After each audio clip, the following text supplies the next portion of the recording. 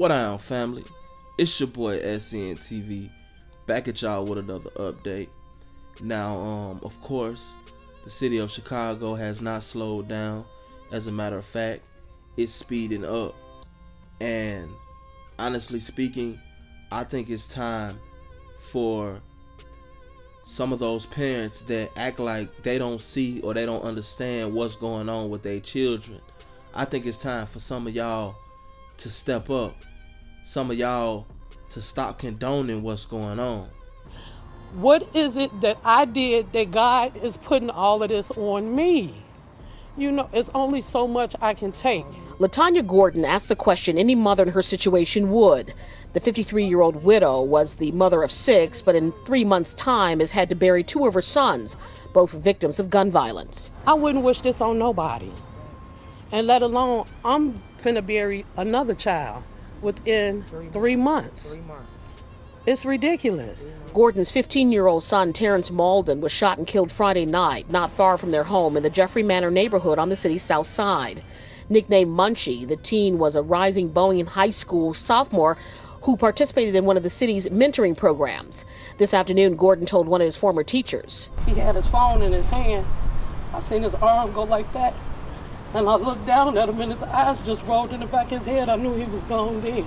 Not 2 blocks away, months before on April 6th, Terrence's older brother, 20-year-old Tyler Malden, who worked 2 jobs, was also murdered. They didn't have a chance to fall in love. They didn't have a chance to even have their own kids. The brothers' killers are still on the loose. I'm sick of it. I'm tired of it. You know, we talk about Black Lives Matter, but I'm sick and tired of what's going on in these streets. Amid the family's grief, there is also a mother's anger over all the guns on the streets and what she calls a lack of police presence on the south and west sides. This as she warns about the neighborhood code of silence that's making Chicago a city full of mourning mothers. All of this, I don't know nothing, but you're saying something. Yeah. You know, here it is, you got killers living in your house, eating your food, sleeping in your bed. But you refuse to say anything until it happens to you. Children are being shot in the street. Niggas are being chased down the E-way. Guns are coming in our neighborhood at a rapid pace. Some people just don't understand how serious the circumstances are until they put in a position to where they forced to understand how serious the circumstances are. You know that if your child carrying guns and they out in the street all times of night, 9 times out of 10 they gang banging. At the end of the day, you have to do the best job that you can to save your child, because when it happens to you, ain't nobody gonna give a fuck. People gonna cry for 10 minutes and then it's back to life as usual. It's a lot going on out here, and the things that the shorties are condoning now, the things that the shorties are making cool, like killing babies and bragging about it and things of that nature, it's not what's up. But what I do want to say is this: let's not forget that these shorties is not going to get these guns.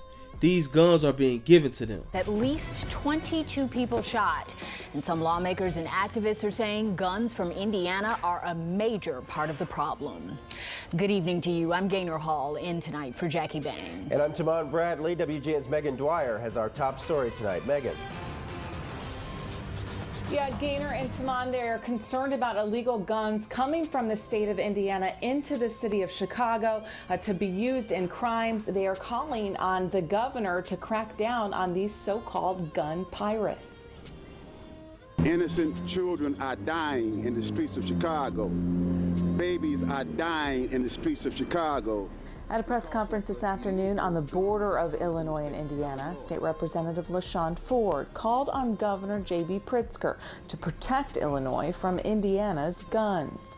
The way the law is now, there is no communication between the border states. He is calling for a Midwest compact among governors. Anytime a gun is sold to an Illinois resident, Illinois would get an alert.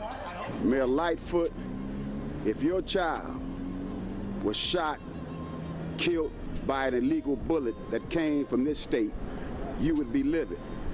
We've got to protect our borders. According to a 2017 report by the University of Chicago Crime Lab, Indiana is the primary source for approximately 1 out of every 5 crime guns that are recovered in Chicago. People are dying every day. Babies are dying. Black people are dying. The report highlighted Chicago's challenge when it comes to addressing illegal guns within a loosely regulated national gun market. The University of Chicago Crime Lab has found gangs often know where it's easiest to get guns, which is why states with lax gun laws like Indiana and Mississippi are a primary target for gang members.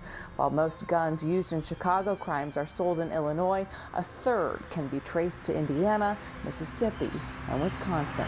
We believe that if Governor J.B. Pritzker led this Midwest compact calling on a database so that every state knows that there are guns being sold and being returned back to their state, we believe that we could stop some of the illegal running and trafficking of guns. We reached out to the governor's office today to see if he might be on board with something like this. We did not hear back. Also, we need to understand that in certain situations, they like to set the stage. And this is exactly what I feel as though is going on in Chicago right now. Every time you look around, it's something. It's babies being killed, people being robbed minute to minute, police running people over in the streets, police killing people, people killing people. It just looks like total chaos. And lo and behold, they will have martial law in the streets of Chicago very soon if it keep going like how it's going. Anyway, that's today's update. It's your boy. Debris litters the road along Halsted and 118th Streets, remnants of a deadly crash last night which sent 3 police officers to the hospital and killed a 33-year-old man on a mini bike. Chicago police say the unmarked squad car was in the West Pullman neighborhood traveling southbound on Halsted around 10:30 with its emergency equipment on as it responded to a call. The mini bike appears to have been turning onto Halsted from 118th Street when it collided with the squad. It's unclear whether officers saw the mini bike, as this particular model does not have front or back lights installed. A woman eating at a nearby restaurant when the crash happened describes what she saw. His lights was on, but his siren was not on. He was just flying real fast. The man was on the curb right here. He hit the man. When he hit the man, the car swerved and went up in the air, and the man did too when it went over there.